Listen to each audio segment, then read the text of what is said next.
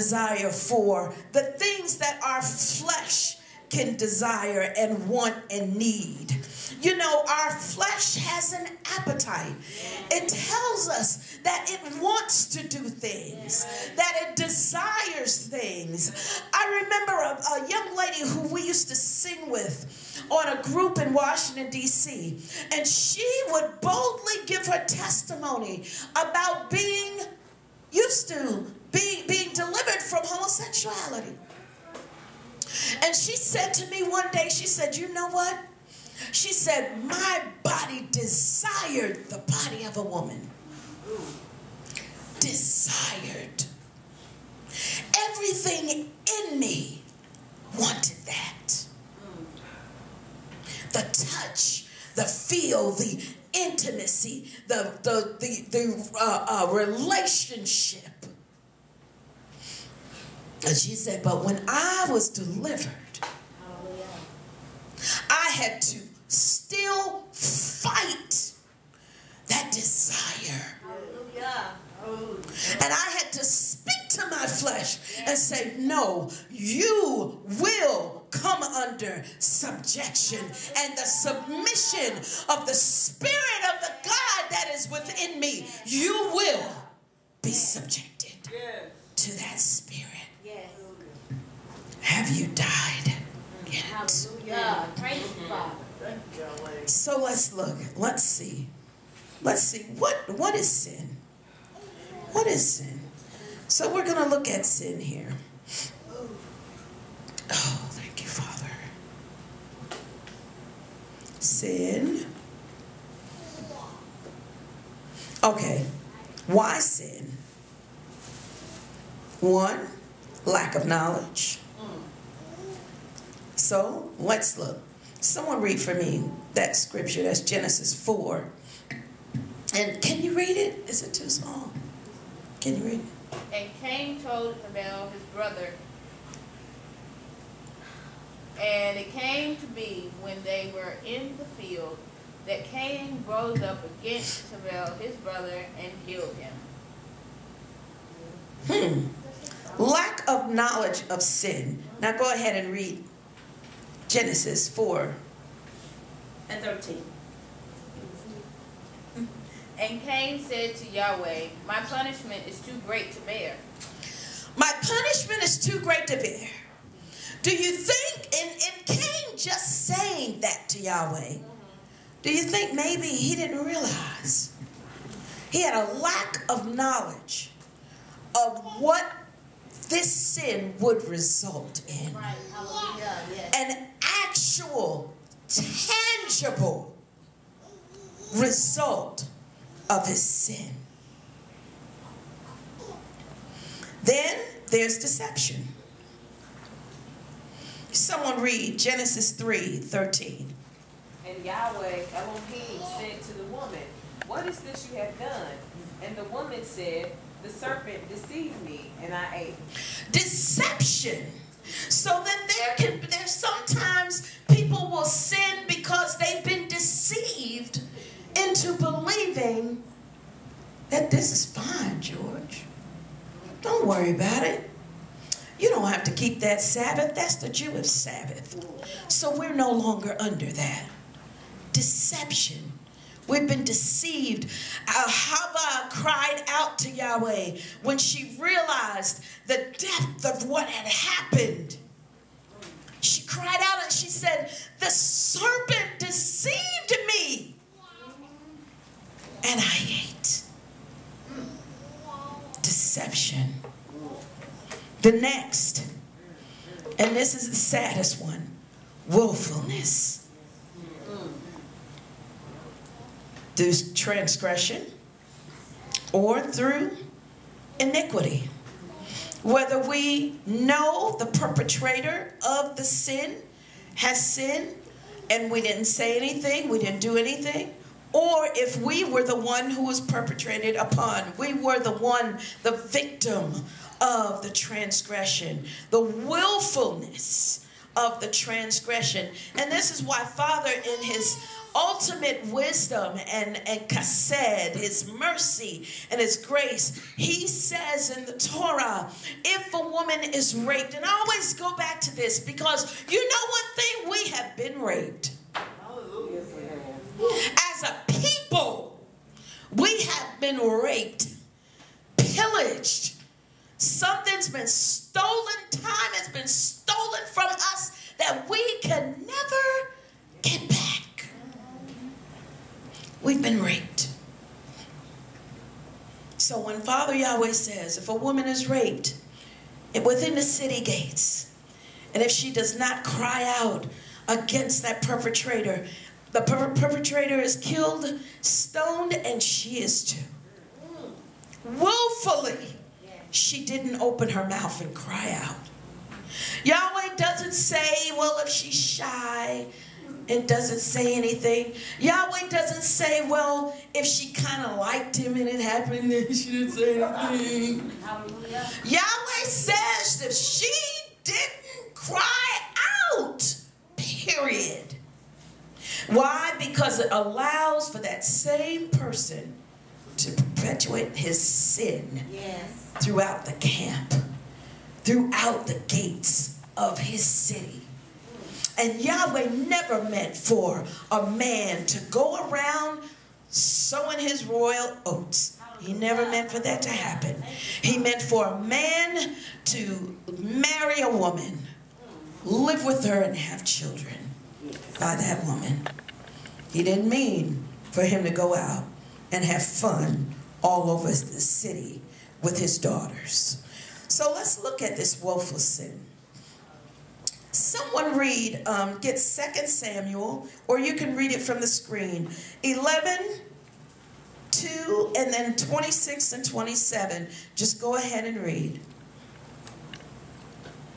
And it came to be at evening time that David rose up from his bed and walked about on the roof of the sovereign's house. And from the roof he saw a woman bathing, and the woman was very good to look at. And the wife of Uriah heard that Uriah, her husband, was dead, and she lamented for her husband. And when her mourning was over, David sent and brought her to his house, and she became his wife and bore him a son. But the deed that David had done was evil in the eyes of Yahweh. But the deed that David had done was evil in the eyes of Yahweh. Because David's sin went so far that it became a well-orchestrated plan. Now, I know that I've slept with this man's wife, and now she's pregnant. Everybody's going to know it's not Uriah's, because he's been out fighting the war. I'll bring Uriah home and have him sleep with his wife. Then everybody will say, it's Uriah's.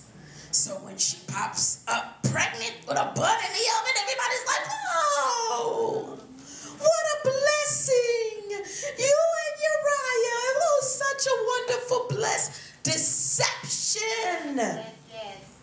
Oh. Deception to a low level. Yes.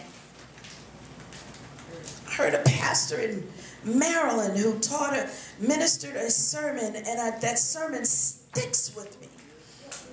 And it was, make sure that you are not the object of a well-orchestrated plan. Hallelujah.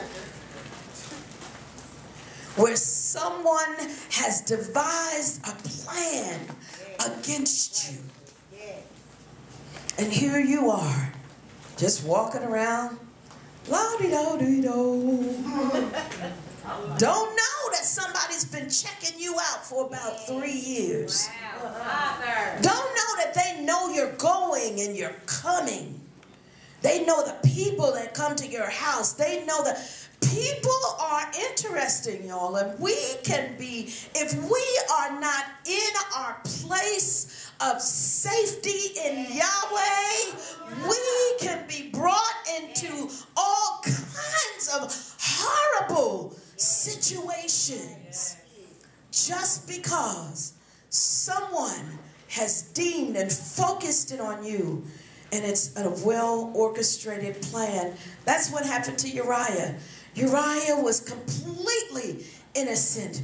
And this is why the word says, and Yahweh, it was evil in the eyes of Yahweh. It was evil in the eyes of Yahweh. So let's see.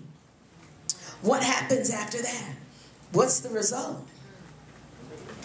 Who gets to pay for that? As Cain said, my payment is too much. It's too great. We have to be careful when we are committing a sin or we have a thought of sinning. Do you really know if you're going to be able to pay? Do you really know? Do you really know if you're going to be able to pay? We have to think about this, y'all. This is so serious. Someone go ahead and read 2 Samuel 2. What's on the 12 on the board? And Nathan went to his house, and Yahweh smote the child that Uriah's wife had born to David, and he was sick. And David sought Elohim for the child, and David fasted and went in and spent all night lying on the ground. And David saw that his servants were whispering, and David perceived that the child was dead. Then David said to his servants, "Is the child dead?" And they said, "He is dead." And he said, "While the child was alive, I fasted and wept. For I said, who knows whether Yahweh shows favor unto me, and the child shall live." And David comforted Bathsheba his wife, and went into her and lay with her. So she bore a son, and he called his name Shalom, and Yahweh loved him. And Yahweh loved him. But look at all he had to go through. Where Yahweh smote the child with a disease, with an illness. And the child lay there sick. There is David. Now I'm sure if David knew that he was going to pay this price, that he may have thought twice. Yes. Whose wife is that? That's Uriah, your captain of your... Oh, okay. Let me look somewhere else. Yes. Let me look somewhere else. Hallelujah. But that's the thing. If we don't know, you know, you all, I often say that sowing seed is like when you plant flowers and plants out in your garden, in your house. Some are annuals, some are perennials. Yes. Annuals, they come back, they'll stay for that year, and they're not supposed to come back, even though they're telling me a little more something at my house, because I've got some annuals that are still coming back after 4 years. That's really interesting. But we do live on Promised Land Court, so that might have something to do with it. I don't know. But then you have perennials. Perennials, once it's a bulb, once you plant it in the ground, every single year that same time, it's going to come back. It's going to come in the spring. When Passover comes around, we start seeing the greenery coming up. And then all of a sudden, it's a beautiful plant or a beautiful flower. Now, how do you know that the sin that you have committed is an annual or is a perennial? Are you going to commit it and it's going to come up and bring fruit and then Yahweh send it away? It go away? Or how do you know that you've planted it and now it's going to come up every year? Over and over again. Over and over again. All you can do is do what David did. Throw yourself on the mercy of Yahweh's court. And ask for forgiveness. But what is the better thing to do? Yahweh, Yahshuah said it's better to obey than to give of sacrifice. Why does Yahshuah say that? Because the only time you gave of a sacrifice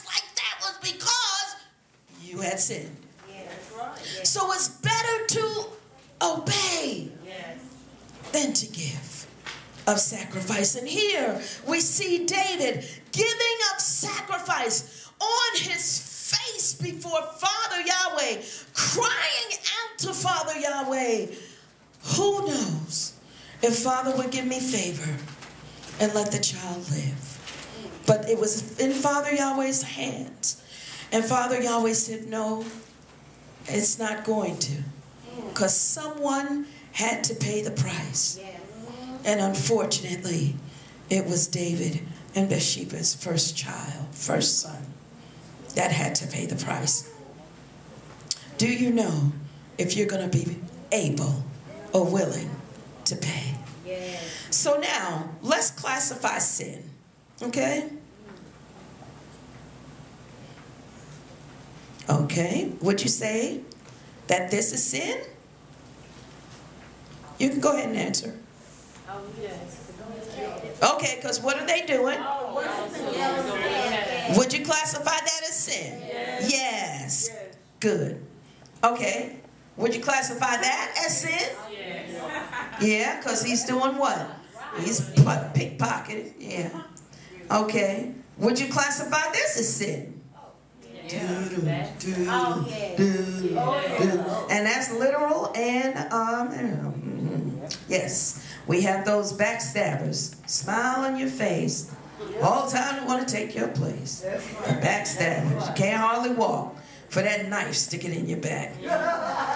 So all of these things we see classified as sin. We see the people worshiping and bowing down to the golden calf. Then we see the man pickpocketing, going into the man's pocket. This looks like a businessman who's standing there with his newspaper on his arm. He's probably going to work or going to a meeting or something. And here's this little rousing little creature right here who decides he's not going to work a job. This is my job. Stealing from you. So some people believe that. That's their job. Their job is going out stealing from you. So he's going stealing from the man. And then finally the last one where he is standing there, man just standing there minding his own business, and somebody apparently does not like him. So now he has a knife to this man's back. So let's go on. Let's see. Let's go a little further here. Okay. Now when I show the pictures, we see the pictures, then we're going to decide, is this sin? Does the first one look like sin? No. No, because what's happening? Okay. Now, is the second one, does that look like sin? The lady's in the grocery store buying some groceries and stuff. Now, the third one, does that look like sin? Yes. Okay, yeah, breaking in the house. Okay, let's see. Okay, someone read that first one. Can you read it? Wilma has been admiring her college roommate's ring ever since she moved in. While her roommate slept, knowing that she was a heavy sleeper, Wilma took her ring, figuring she was entitled to some happiness too. Why can't I have a nice thing? Okay, let's read the next one. It's the Sabbath. Wendy had all week to shop, but she thought since it's Shavuot and she was just sitting around after service, she thought it okay to pick up a few items from the store. Wendy thought, it's okay. I'm not working only the, what did it say? And Only he would be working my way anyway. Yeah, he would be working anyway. He would be working. Yeah, so I'm not making him work. He'd be working anyway. Okay, let's look at the next one. Someone go ahead and read that one. See, Wendell was out shoveling snow and realized after finishing that he locked himself out of his house. As he was trying to pry the window open, his hand slipped and broke the window pane. Wendell thought, dang, now I have to replace this window. So, what does that tell us? What does that tell us? Sin does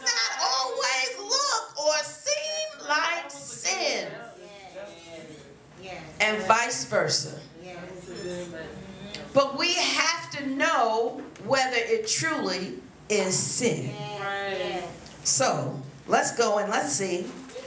What did Paul say? Well, Paul said, someone read what Paul said.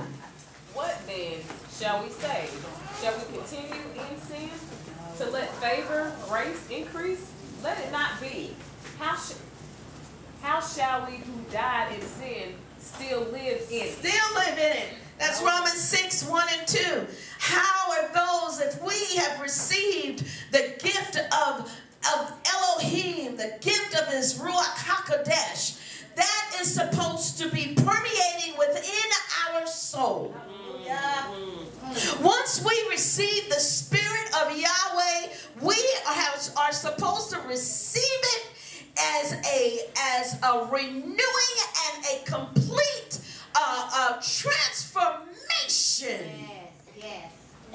of ourselves. We're not supposed to think the same. We're not supposed to do the same things. We're not supposed to even feel that things that are not right, they should feel not right to us. Even when we desire, our flesh desires to do it. But the Spirit of Elohim within us is supposed to say, no, you have died to that. We're not going to do that anymore, remember? Hallelujah. Because we've died to that. How can you live still in darkness and in death when you have died to that? How can you? But there we go. We find ourselves in that position. And then we see Romans 6:23. Someone go ahead and read Romans 6:23. For the wages of sin is death. Hallelujah. But the favorable gift of Elohim is everlasting life. In Messiah Yahshuah, our Master. Everlasting life. What we have got to do is get to a place. See, change is uncomfortable. Change is uncomfortable for everyone. And as I often say, it doesn't matter if you are moving from a one-room shanty into a 32-room mansion. There's still change. You have to get used to, you're going to have to buy some furniture, because a one-bedroom little house is not going to fill up a 32-bedroom mansion. So you're going to have to think about some color schemes, some things you might want to do.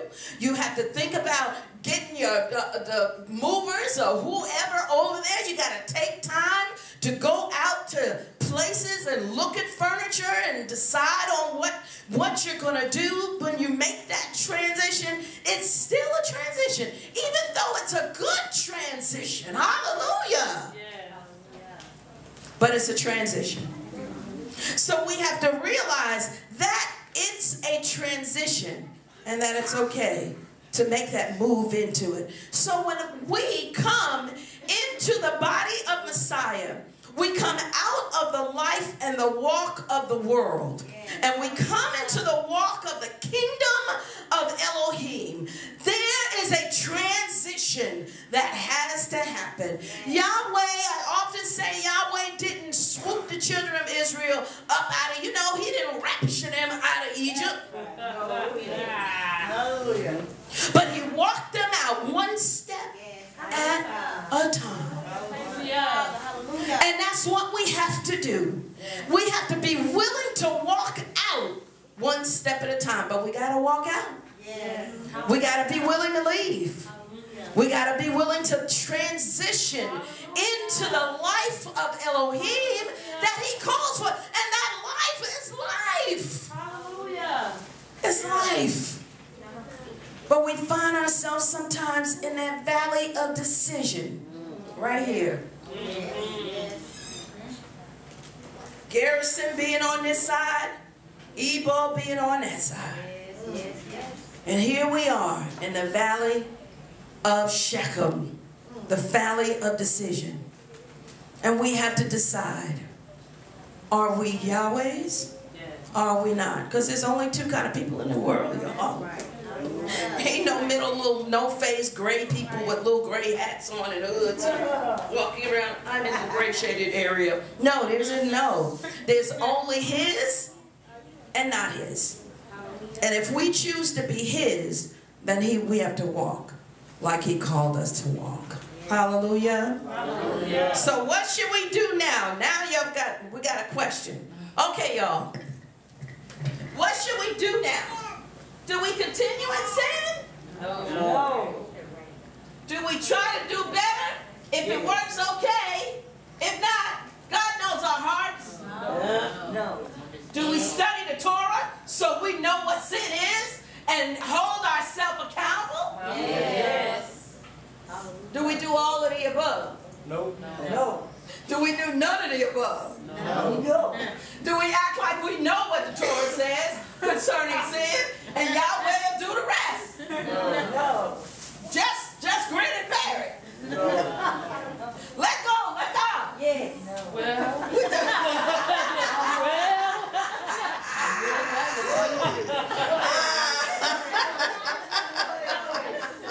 Okay, y'all got to clap. Very good. Good job. All right.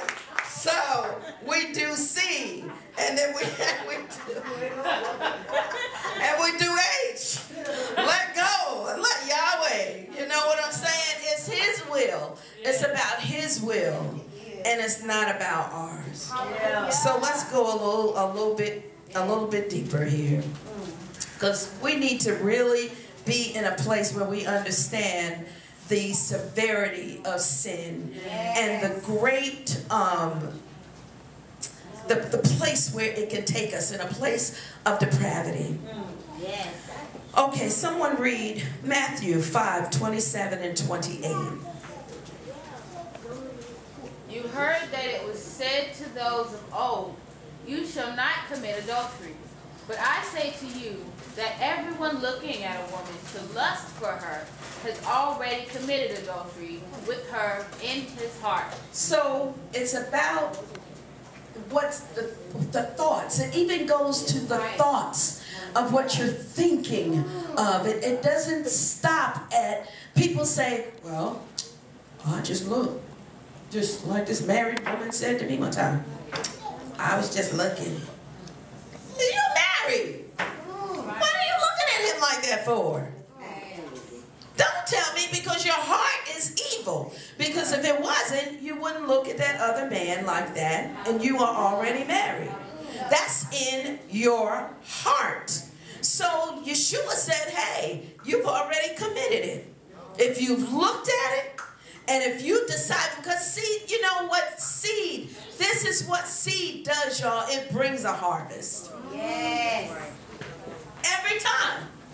That's the meaning of a seed. It brings a harvest. Seed wouldn't be seed if it didn't bring a harvest. So when we have thoughts, when we have actions, when we put words out there, all of these things are seed. They're going to bring a harvest. What should we think? Maybe on those things that are lovely, those things that are virtues, those things that are true. Sin separates us from Yahweh. Someone read Isaiah 59:2.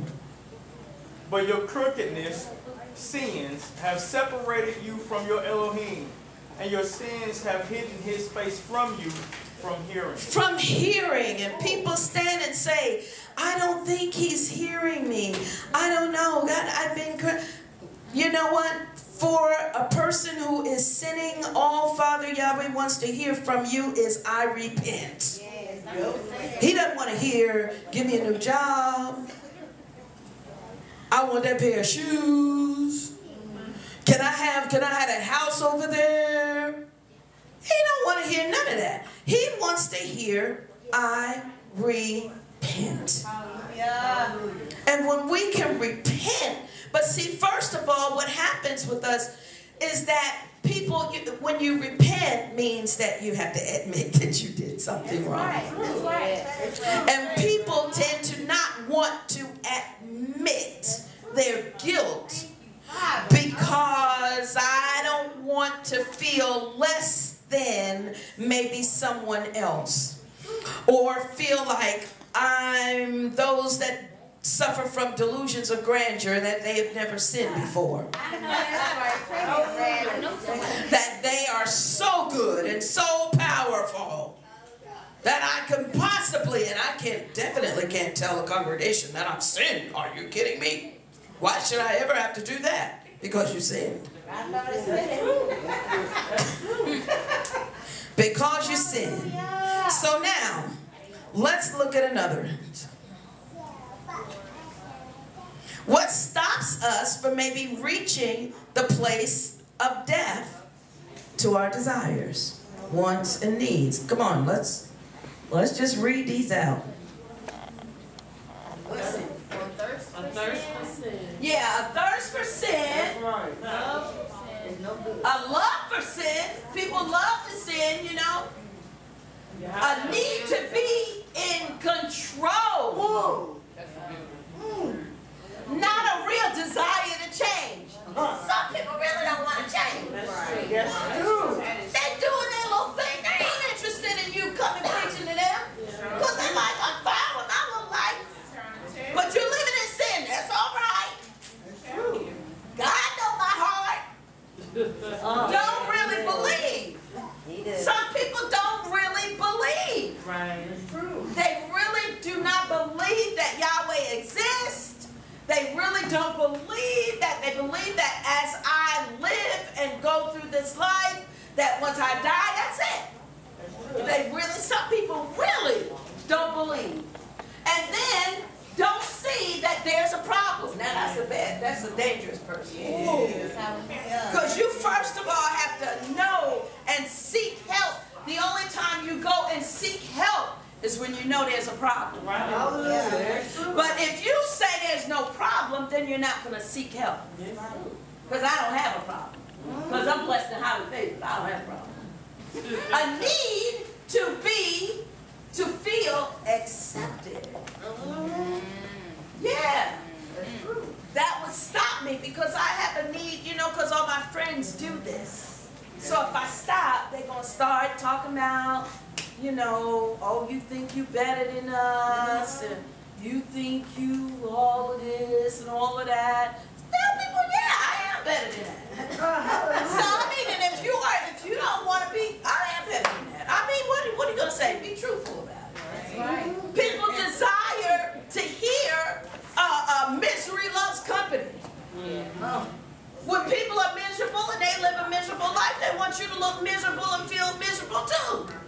Why do I need you around me, George, all smiling and happy and looking blessed, and I'm looking like I'm living in degradation because of the sin that I'm in? But then when I want to come to you, when I say something to you and you want to give me the words of life, then I want to look at you like you crazy and say, you think you're better than me. Really? Hallelujah. But that's where we go with some people. And the other one, you can't hardly see it. I should have put that in black. Not really understanding the consequences. Now that is the most serious one. And that's where Cain was. Not really, and King David, understanding the consequences. So let's ask ourselves, is it really worth the price?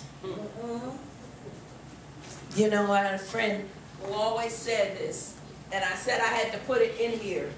Sin will take you further than you want to go, make you stay longer than you want to stay. That's true. And make you pay far more than you ever want to pay. That's all right. That's the truth. That's real. That's real. And that's because you have you have seed that is planted. Like I said, I put those little pansies out in that barrel one time 4 years ago. Every spring those pansies keep up. That's an annual.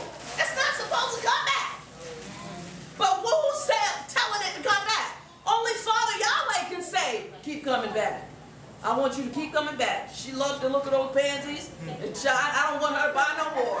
You just keep coming back every year. So what if you commit a sin and Father Yahweh says she need to deal with that for the next 10 years? Oh, That's right. What if he says that? When David said, who would know that maybe I would get favor from Yahweh and he would heal the child? Not really understanding the consequences. Someone read Luke, those chapters of Luke. Luke 14 and 18, and then it's 14, 16. Read first Luke 14, 16 through 27, and then do 28. If anyone comes to me and does not hate his father and mother and wife and children and brothers and sisters and his own life too, he is unable to be my taught one. And whoever does not bear his stake and come after me is unable to be my taught one. hallelujah.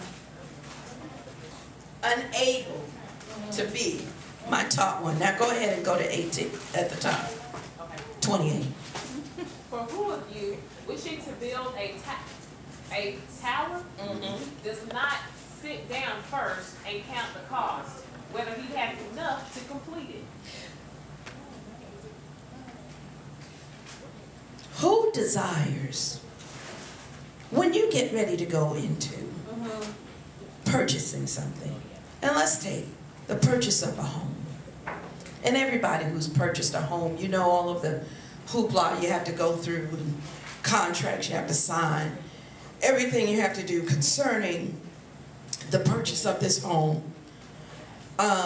In some cases, you have to purchase the land first, and then you have to purchase the building. If you're building the house, then there's a little different from when a person purchases a house that is already built and already on the land, and you're going to purchase the land and the house together. But then there are cases where people will purchase the land and then they have to maybe move have it cleared off and pay for that, and then they have to start, before they can even start the building of the house, then they have to get the water, sewage run to the house, and plumbing, and go through all of the process of who desires to build a house and not first count up the cost? You have to sit down and see, this is how people have to come to Yahweh. And this is what I told my mother and father.